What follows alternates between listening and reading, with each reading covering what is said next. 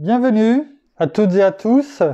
On se vendredi 12 juin 2020 et nous en sommes aujourd'hui rendus à la méditation numéro 84 qui, comme chaque jour, est tirée du livre Les Psaumes des temps modernes de notre ami pasteur Jean-François Denis,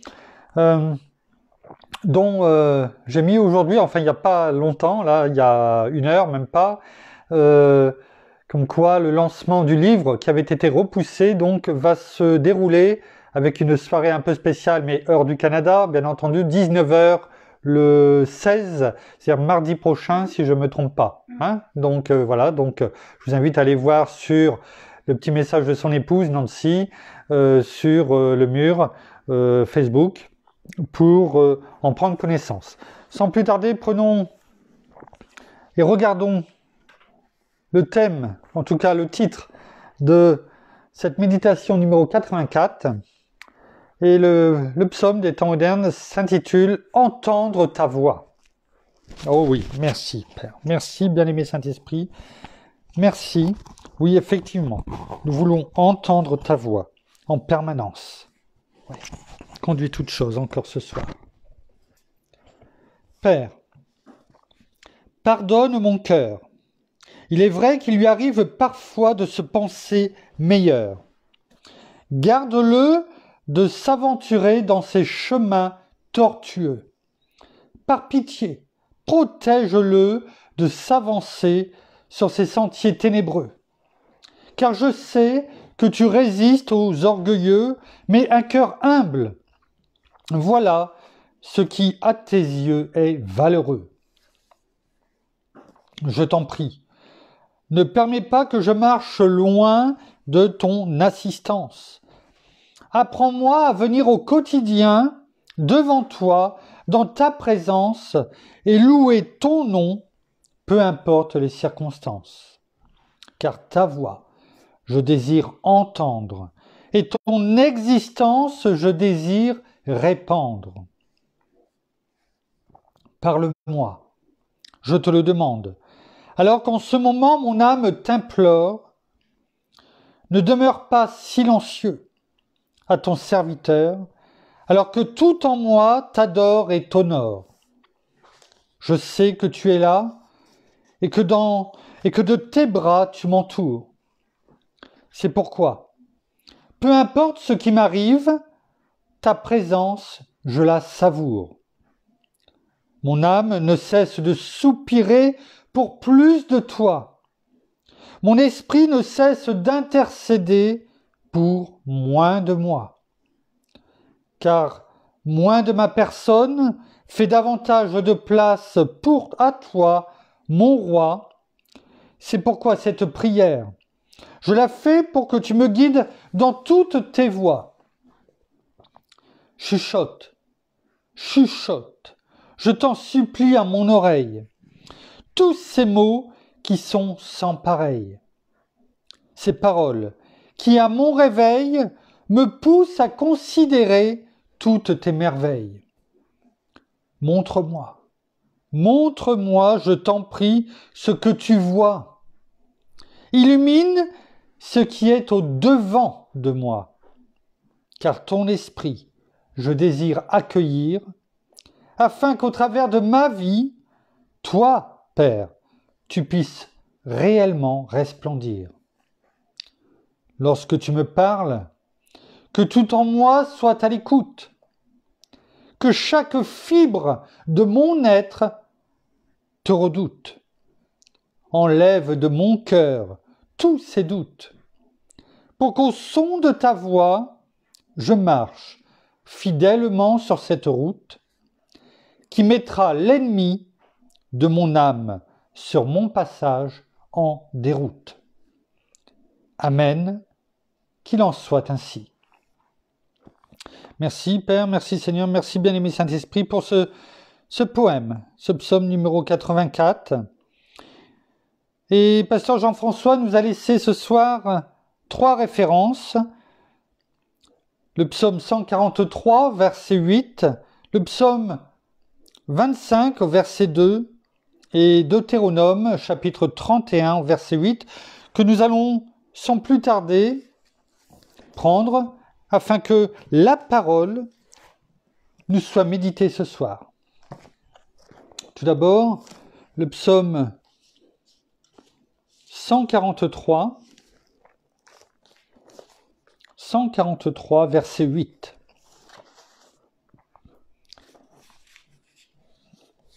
Il est écrit « Fais-moi entendre dès le matin ta bienveillance, car je me confie en toi. Fais-moi connaître le chemin où je dois marcher, car j'élève à toi mon âme. » Dès ce premier verset, le ton est donné et le thème également, c'est-à-dire « Fais-moi entendre dès le matin ta bienveillance. » Montre-moi, en fait. Montre-moi ta vision spirituelle. Conduis-moi dès le matin, dès mon réveil. Et fais-moi entendre ta voix. Pourquoi? Parce que je me confie en toi, jour et nuit, mais dès mon réveil, je sais que je te remets ma journée et que je sais que dans ta présence, tu vas me conduire à chacun de mes pas.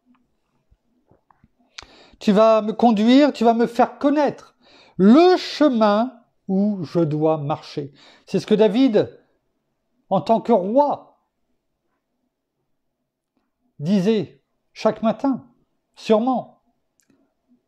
Et c'est ce que nous devons dire chaque matin. Merci Père, parce qu'en toi je me confie et je sais que tu vas me conduire sur le chemin où je dois marcher. Nous ne sommes pas plus grands que David,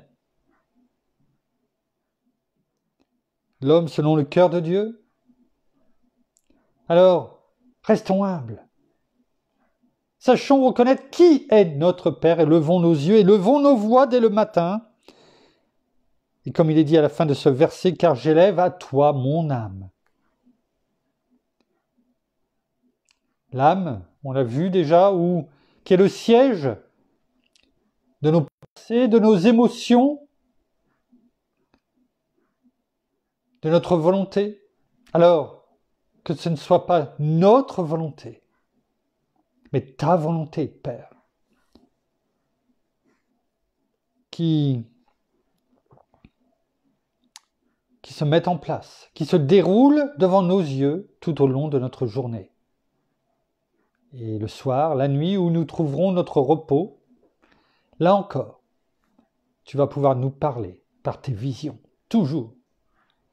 Ce qui fait que finalement, lorsque nous nous confions en notre Seigneur, en notre Père, en notre bien-aimé Saint-Esprit qui est en nous, eh bien, à tout moment, nous pouvons élever nos yeux. Physiquement, mais aussi spirituellement, et recevoir. En recevoir en permanence, comme un flux qui ne se termine jamais. Cette rivière qui coule en permanence sur nous, comme une douce cascade apaisante et rafraîchissante. Voyons maintenant le psaume 25. Psaume 25. Psaume un peu spécial, psaume 25, toujours de David, qui est un psaume que l'on appelle acrostiche. Alors, qu'est-ce que c'est qu'un psaume acrostiche?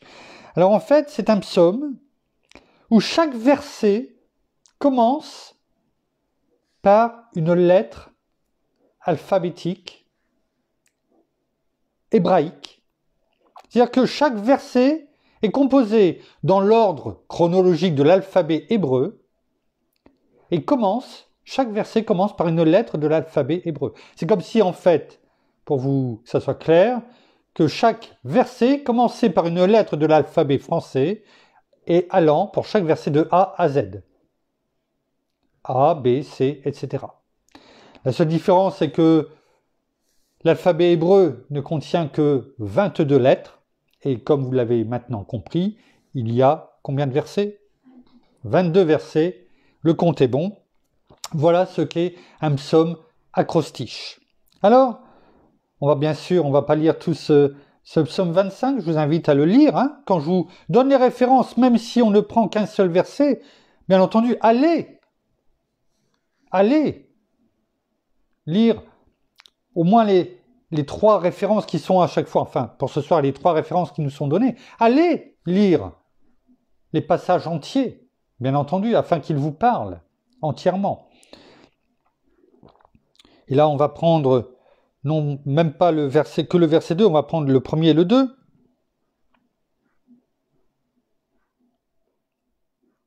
Et même le 3. Vers toi, Éternel, j'élève mon âme. Vous voyez, dès le début, une nouvelle fois, David élève son âme. Dès le début.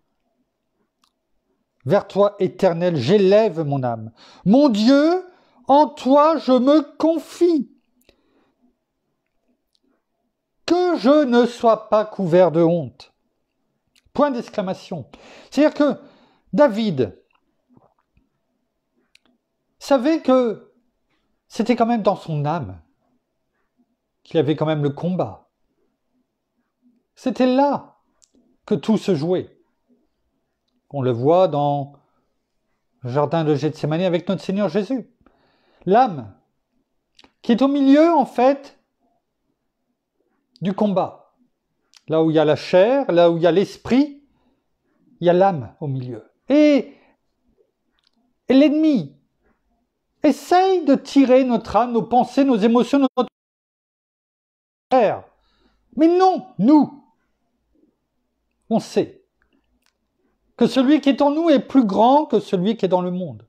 Notre esprit est plus fort que la chair, et donc notre âme, nos pensées, nos émotions et notre volonté doivent se diriger vers où? Vers l'Éternel. Et c'est pourquoi nous devons toujours, comme nous l'avons déjà médité plusieurs fois, élever nos yeux, symboliquement en tout cas, spirituellement, les tourner toujours vers notre Seigneur, notre Père, parce que ils doivent être tournés vers la source de toute chose, car notre Père est la source, Dieu est la source de tout. Nous avons pu l'avoir, de cette abondance qu'il nous donne. À tous les niveaux, je vous laisse aller réécouter cette méditation que nous avions faite il y a quelques jours à ce sujet. Et il savait qu'en le faisant, même s'il le dit, même s'il le déclare, mais il le déclare avec un point d'exclamation, que je ne sois pas couvert de honte. Il le dit, mais il le dit de telle façon que finalement il sait qu'en faisant cela, en tournant, en élevant son âme vers Dieu, il savait qu'il ne serait pas couvert de honte. C'était quelque part une déclaration, une proclamation en disant que je ne sois pas couvert de honte parce que je sais que j'élève mon âme vers toi, Père. Que mes ennemis n'exultent pas à mon sujet. Ce ne sera pas possible. Ils ne pourront pas le faire parce que, dès le départ, vers toi, Éternel, j'élève mon âme. Et je sais qu'elle est là, dans ta présence, entre tes mains, et que tu en prends soin. Au verset 3, il est écrit « Tous ceux qui espèrent en toi ne seront pas dans la honte ». Et ce qu'il faisait pour lui, eh bien, il nous dit, aujourd'hui, bien longtemps après, eh bien, que tous ceux qui font la même chose que moi, qui espèrent en toi, eh bien, je sais qu'ils ne seront pas dans la honte. À l'inverse, il continue en disant « Ils seront dans la honte ceux qui, sans raison, sont des traîtres », c'est-à-dire se détournent de toi ou essayent de faire du mal à tes enfants. Deutéronome, chapitre 31, verset 8. Deutéronome, chapitre 31, verset 8. Il est écrit, l'Éternel marche lui-même devant toi. Il sera lui-même avec toi. Et il ne te délaissera pas, il ne t'abandonnera pas, sois sans crainte et ne t'épouvante pas.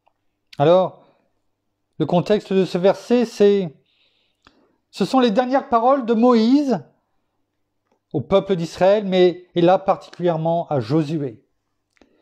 Dieu avait dit à Moïse, âgé de 120 ans, et pourtant son corps n'était pas usé, gloire à Dieu, mais qu'il ne pourrait plus aller, venir et qu'il ne passerait pas le Jourdain, mais que ce serait celui qui, depuis tant d'années, était à ses côtés, qui avait appris. Merci pour cette formation, ce temps de formation, comme Josué a pu l'avoir à côté de Moïse. Et tu as décidé que l'Éternel a décidé de mettre Josué maintenant à la tête du peuple d'Israël pour traverser le Jourdain. Et c'est Josué qui allait traverser le Jourdain et amener le peuple d'Israël, après ces 40 années dans le désert, cette nouvelle génération, à part quelques-uns, notamment Caleb également, eh bien, à entrer dans cette terre promise où coule le lait, le miel, Canaan. Et je peux comprendre devant ce peuple nombreux, même s'il avait été aux côtés de Moïse de nombreuses années, eh bien peut-être que Josué se demandait s'il allait être capable de conduire ce peuple, d'être digne de le faire, sans Moïse à ses côtés.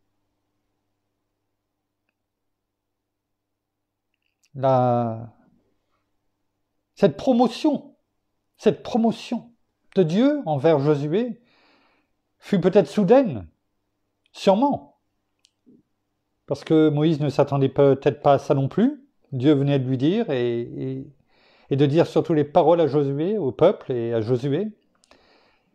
Et cette promotion soudaine, eh bien, a dû quand même peut-être refroidir les ardeurs de Josué.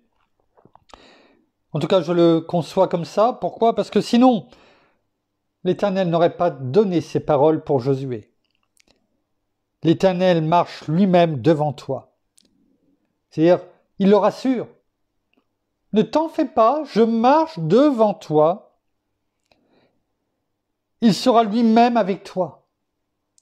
C'est-à-dire que ce ne sera plus moi, Josué, Moïse, qui sera avec toi, mais ô combien, c'est encore meilleur, c'est l'Éternel qui sera avec toi. Et il ne te délaissera pas. Jour et nuit, il sera là, il ne t'abandonnera pas. Sois sans crainte, il ne t'épouvante pas. Donc ces paroles veulent bien laisser comprendre que elles étaient là pour le rassurer. Déjà du fait que Moïse n'allait plus être là et qu'il allait se retrouver, entre guillemets, tout seul devant tout ce peuple. Et c'est le message aussi que notre Père nous donne. Sois sans crainte, car je suis avec toi. Je ne te délaisserai pas, je ne t'abandonnerai pas. Sois sans crainte et ne t'épouvante pas. Je marche devant toi. Je suis à tes côtés. Je suis même encore plus près que ça, je suis en toi. Parce que Josué, à cette époque, notre Seigneur n'était pas encore venu. Et donc, cette nouvelle alliance dans laquelle nous vivons est encore meilleure. C'est la parole qui le dit. Pour nous. Alors, ô combien nous devons ne pas nous épouvanter, ne pas être dans la crainte.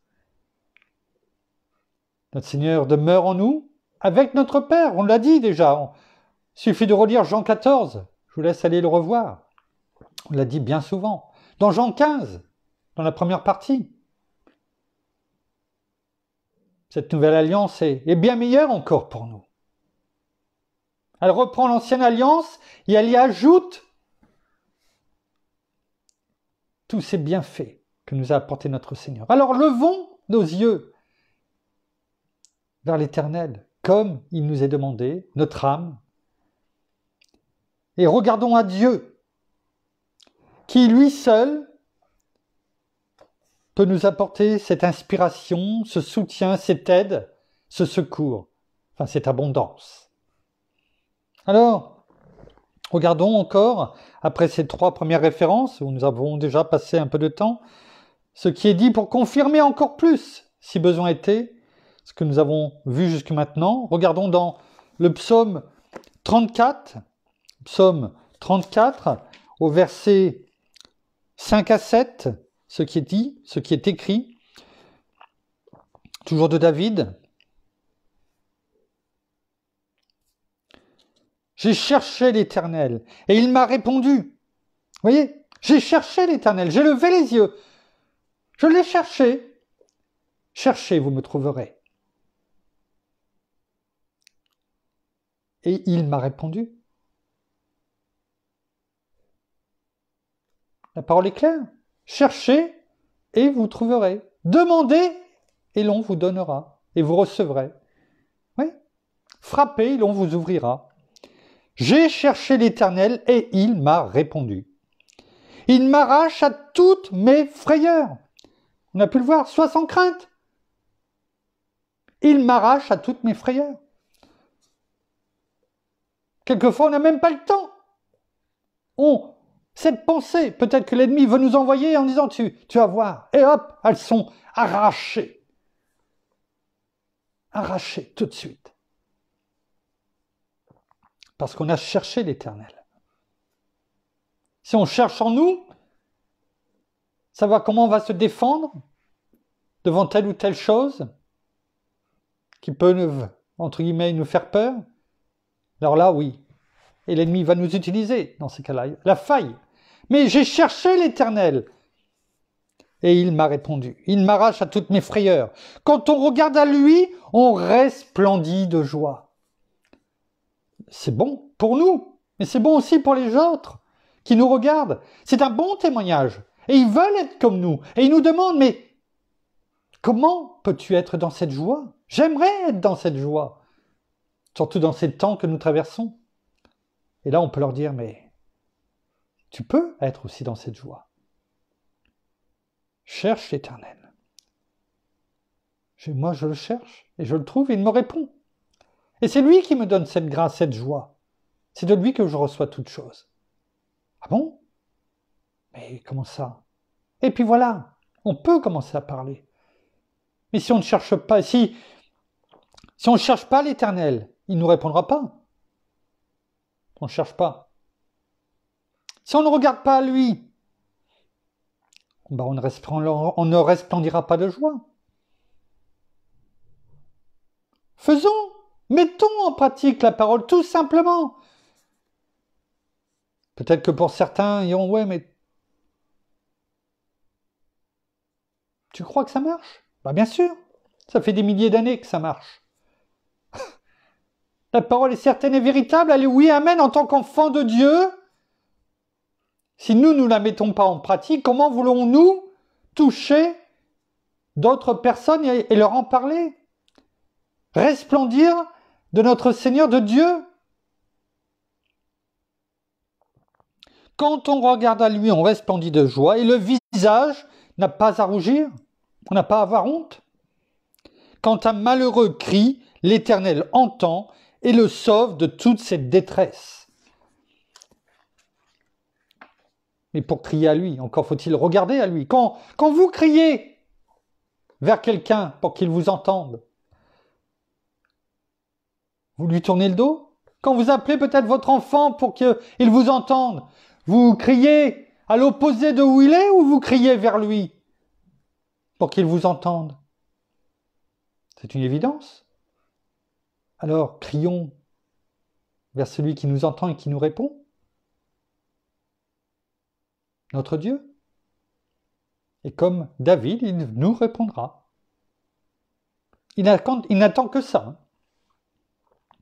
Psaume 123. Psaume 123, verset 1, premier. Là encore, il est écrit « Je lève mes yeux vers toi qui sièges où ? Dans les cieux. » Alors oui, le but c'est pas de marcher comme ça dans les yeux vers les cieux. Non, ce n'est pas ça. C'est de savoir que celui qui est au-dessus de toute chose, à qui tout appartient, il est là-haut, dans les cieux. Il domine sur tout. Il a donné, notre Père a donné à notre Seigneur tout pouvoir, toute autorité dans les cieux, sur la terre, sous la terre, sur les anges et sur toute domination, quelle qu'elle soit. Il est là-haut. Il domine sur toute chose. C'est cela que ça veut dire. C'est que, rappelons-nous que c'est notre Père, notre Seigneur qui domine sur toute chose, et que c'est vers lui que nos yeux doivent se tourner. Il n'est pas question de marcher toujours en ayant les yeux tournés vers le ciel. C'est toute notre âme, notre esprit, vers ses pensées, vers ses paroles. Le caractère de Christ en nous, ses émotions, sa volonté. C'est cela, élever notre âme. Ésaïe, chapitre 40, versets 25-26, il est écrit, et là, c'est l'Éternel qui parle au travers des paroles qu'il nous donne à Ésaïe, du prophète Ésaïe, notamment en parlant des princes et des rois. À qui me comparerez-vous ? Donc, au prince, au roi, donc à un homme, pour que je lui ressemble, dit le Saint. Levez les yeux en haut et regardez. Qui a créé ces choses ? C'est celui qui fait sortir leur armée au complet. Il les appelle toutes par leur nom, par son grand pouvoir et par sa forte puissance, pas une qui fasse défaut. On pourrait comparer cela, ce verset, au psaume 8, que je vous invite à aller regarder et proclamer, déclarer à nouveau, même à l'apprendre. Nous, je sais qu'avec mon épouse, on le déclare, on le proclame chaque jour pour honorer notre Père, qui est le Tout-Puissant, à qui tout appartient, qui a fait les cieux, les étoiles. Il les connaît toutes par leur nom. Il nous connaît tous aussi par nos noms. Il connaît le nombre de cheveux que nous avons sur la tête. Ne nous tournons pas quand nous avons besoin de quelque chose vers l'homme. Qu'il soit prince ou roi, qu'importe, c'est un homme, mais vers le seul qui peut apporter toute chose et la réponse, sa réponse qui est toujours la meilleure. Le plan de Dieu. Le plan A. Il n'y en a qu'un, je l'ai déjà dit. Celui de Dieu. Son plan qui est le meilleur pour nous. Et non pas notre plan B, le nôtre. Celui où on regarde notre nombril, où on regarde en nous. Non. Le plan de Dieu. Le plan A. Jean, chapitre 11, versets 40 à 42. Jean 11, versets 40 à 42, c'est notre Seigneur qui parle, et là,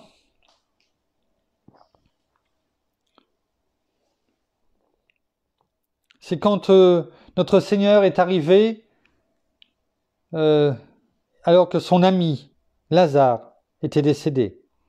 Et il est arrivé, il y avait Marthe, il y avait Marie qui a été appelée, et puis Jésus dit à Marie, alors qu'il était devant le tombeau avec sûrement pas mal de personnes, et Jésus dit, « Ne t'ai-je pas dit ?» Enfin, Marie était là, pardon, et Marthe est arrivée, et quand il a posé la question à Marthe en lui disant, « Mais tu sais que ton frère ressuscitera ?» derniers jours. Oui, je le sais, oui, je sais. Et là, notre Seigneur Jésus lui dit, ne t'ai-je pas dit que si tu crois, tu verras la gloire de Dieu? Et avant, au verset 39, il avait dit à Marthe, enfin, et aux hommes qui étaient là, d'ôter la pierre. Ils ôtèrent donc la pierre, verset 41, Jésus leva les yeux en haut et dit, même notre Seigneur nous montre ce que nous devons faire. C'est-à-dire, implorer, demander, prier. Qui? Notre Père. Père, je te rends grâce de ce que tu m'as exaucé. Retenez ces mots. Qu'ils soient gravés sur les tables de votre cœur. Je te rends grâce, Père, je te rends grâce de ce que tu m'as exaucé. C'est-à-dire que lorsqu'il a élevé les yeux, et surtout lorsqu'il a commencé à déclarer, à proclamer la parole, il savait déjà dans son cœur que ce qu'il allait demander, il l'avait déjà reçu. Il savait et il le dit. Il le dit pour que ça soit un enseignement pour ceux qui étaient présents, mais aussi pour nous aujourd'hui. La preuve, il le dit au verset 42.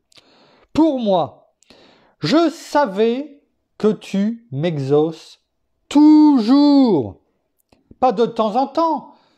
À chaque fois que je te demande quelque chose, parce que quand je te le demande, c'est selon ta volonté, je sais que tu m'exauces toujours. Et toujours prend toujours un S. C'est-à-dire pour toute chose. Toute chose. C'est selon ta volonté. Je sais qu'avant même de parler, de te le déclarer, le proclamer, comme le Seigneur l'a dit. Ça ne veut pas dire qu'il ne faut pas le demander. La preuve, il l'a fait. Il nous a montré la marche à suivre, le manuel de construction. Lorsque l'on demande quelque chose. La procédure qui marche à 100%.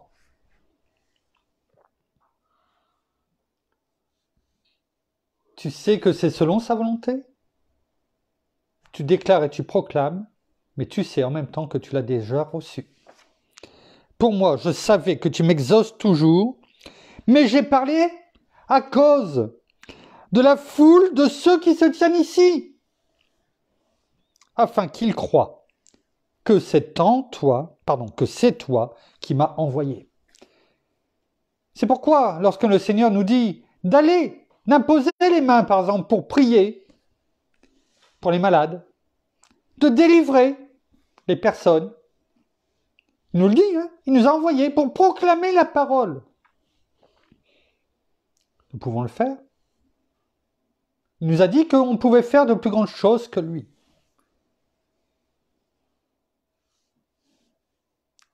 Il le dit dans Jean 14, versets 12 à 15. Celui qui croit en moi fera lui aussi les œuvres que j'ai faites. Il en fera même de plus grandes. Parce que je m'en vais vers le Père. Et tout ce que vous demanderez en mon nom, je le ferai, afin que le Père soit glorifié dans le Fils. Si vous demandez quelque chose en mon nom, je le ferai. Et c'est la marche qu'il vient de nous montrer. Demandez-moi, levez les yeux vers moi pour recevoir toute chose. Parce que Dieu répond toujours. Alors est-ce qu'on reçoit toujours à l'instant où on l'en demande? Pas forcément. Mais on le reçoit. Toujours. Au temps de Dieu. Et si l'on prie pour quelqu'un, et que c'est selon la volonté de Dieu, parce que c'est sa volonté que les gens, comme notre Seigneur l'a fait quand il priait pour les malades, il ne faisait pas que prier pour eux. Il les guérissait. Il n'est pas dit dans la parole qu'il priait. Il est dit qu'il guérissait. Et bien souvent, nous allons dire, nous allons prier. On commence à réfléchir, on va prier, et j'espère qu'il va être guéri. Et c'est ça, bien souvent, qui empêche la guérison. Notre incrédulité, quelque part, parce qu'on a un doute. Alors que le Seigneur nous montre là qu'il n'y a pas de doute à avoir. Parce qu'avant de déclarer la chose, il savait qu'il avait déjà été exaucé. Vous avez vu la différence? Alors on voit qu'il y a quelqu'un qui a quelque chose et qu'on va devoir prier. Ok, Père, merci parce que je sais que tu m'as déjà exaucé. Père, merci pour la guérison de telle ou telle chose, pour la délivrance de telle ou telle chose. Mais parce qu'à l'intérieur, on n'a pas douté. On ne s'est pas dit, oh, j'espère que. Non, tu m'as déjà exaucé. Tu l'as déjà fait parce que tu savais déjà ce que j'allais te demander. Et tu as déjà pourvu. Oh, gloire à toi. Dans Jean, chapitre 17, versets 1 à 3, il est écrit, et là encore, c'est Jésus qui parle, et c'est la prière sacerdotale magnifique. Il est écrit, après avoir ainsi parlé, c'est-à-dire qu'il avait averti de ce qui allait se passer, les disciples, les apôtres, et ils étaient, bien sûr, dans la tristesse.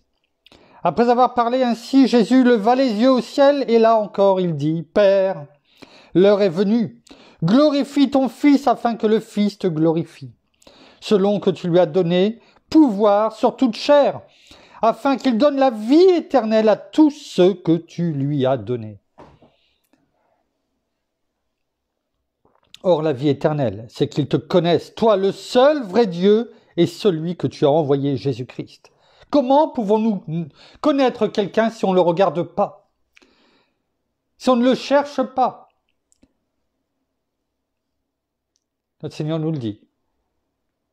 Levons les yeux, comme notre Seigneur le fait. Et nous connaîtrons, en mettant en pratique cela, ce que notre Seigneur nous dit de faire. Dans le livre des Actes, chapitre 1, versets 9 à 11, il est écrit, « Après avoir dit cela, il fut élevé. » C'est-à-dire que le Seigneur a dit aux apôtres, aux disciples qui étaient là et à tous ceux qui étaient là, d'aller partout dans toutes les nations. Mais aussi attendre le Saint-Esprit qui allait venir à Jérusalem. Et là, après avoir dit cela, il fut élevé pendant qu'ils le regardaient, et une nuée le déroba à leurs yeux. Et comme ils avaient les regards fixés vers le ciel, parce qu'ils voyaient notre Seigneur monter et disparaître, voici que deux hommes en vêtements blancs se présentèrent à eux et dirent, « Vous, Galiléens, pourquoi vous arrêtez-vous à regarder au ciel ce Jésus qui a été enlevé au ciel du milieu de vous? Il reviendra de la même manière dont vous l'avez vu aller au ciel. » C'est une promesse qui est faite là. Il reviendra comme il est monté. Il reviendra.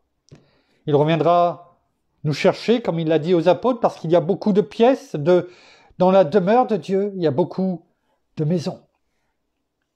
Il est parti nous la préparer.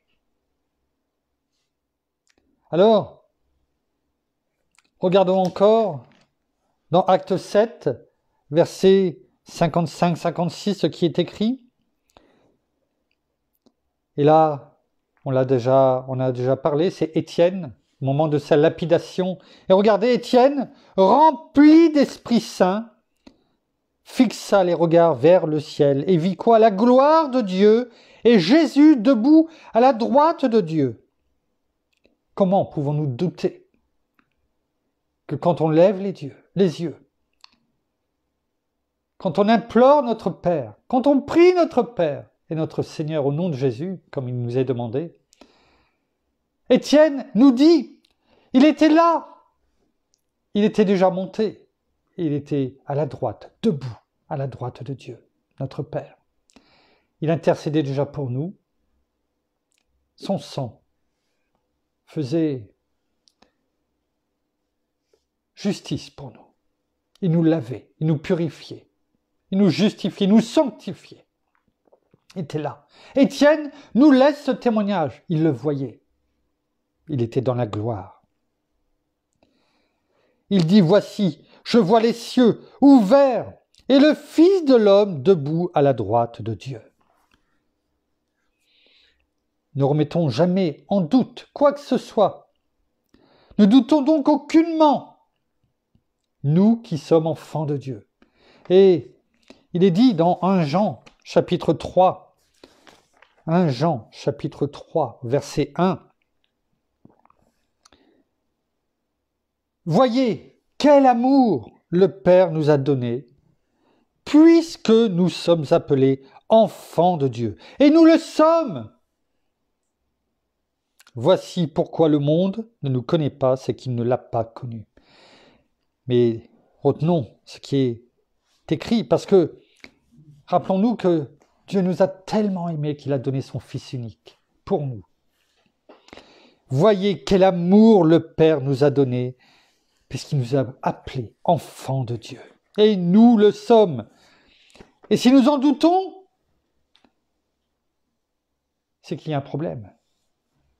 Pourquoi ? Parce que regardez, pour terminer ce qui était dit dans Romains 8, versets 16 et 17, parce que l'Esprit qui est en nous, notre bien-aimé Saint-Esprit, que notre Père nous a donné au nom de Jésus, l'Esprit de Dieu, qui est dans notre esprit,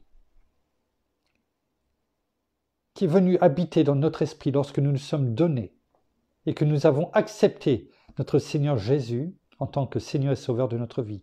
Le bien-aimé Saint-Esprit nous a été donné et est venu habiter dans notre esprit, Esprit de Dieu, Esprit de Jésus, qui est venu habiter en nous, comme il est dit dans Jean 14. Et regardez ce qui est écrit dans Romains 8, versets 16 et 17. L'Esprit lui-même, donc notre bien-aimé Saint-Esprit avec un grand E, l'Esprit lui-même rend témoignage, c'est-à-dire dit à qui ? À notre esprit que nous sommes enfants de Dieu. Et si nous sommes enfants, nous sommes aussi héritiers et co-héritiers de Christ, si toutefois nous souffrons avec lui, afin d'être aussi glorifiés avec lui. Alors, ne doutons aucunement.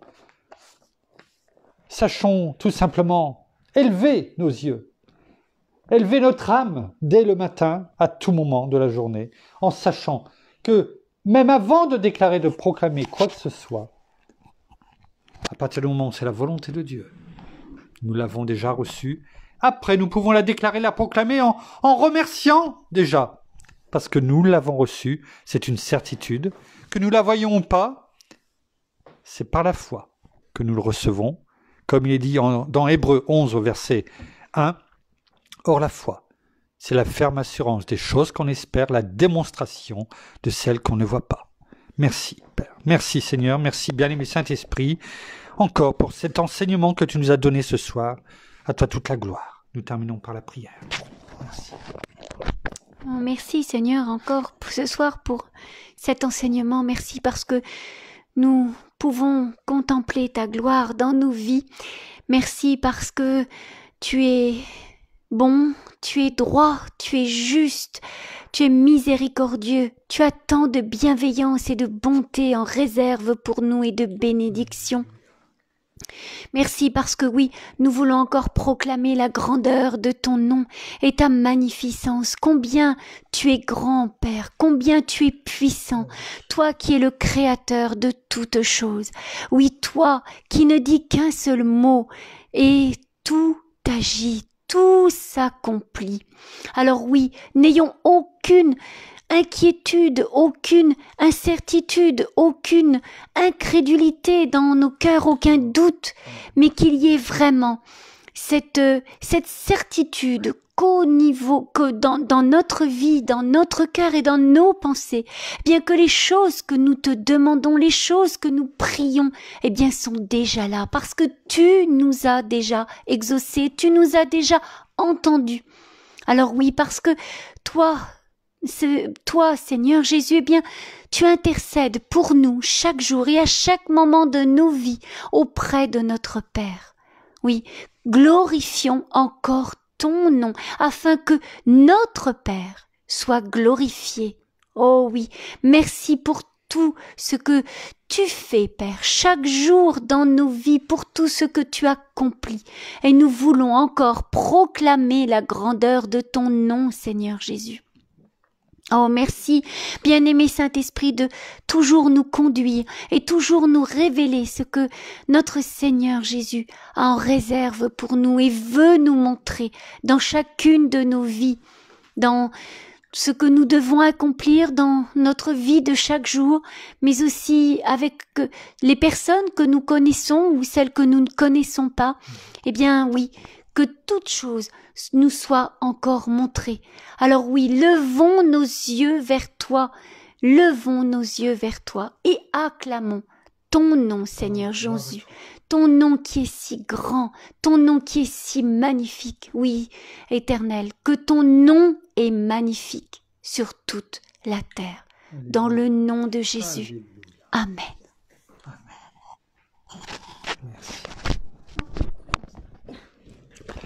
Voilà, ainsi s'achève la méditation de ce soir. Nous vous, comme à l'habitude, bénissons de toutes les bénédictions spirituelles dans les lieux célestes en Christ notre Seigneur. Nous vous souhaitons une très bonne soirée. Encore un petit coucou, comme tous les soirs, à nos amis d'outre-Atlantique, donc nos amis québécois, canadiens. Nous vous aimons. Et nous savons que vous travaillez aussi ardemment, mais que notre Seigneur vous comble de ses bienfaits, de ses bénédictions. Et nous vous donnons rendez-vous demain pour une autre méditation.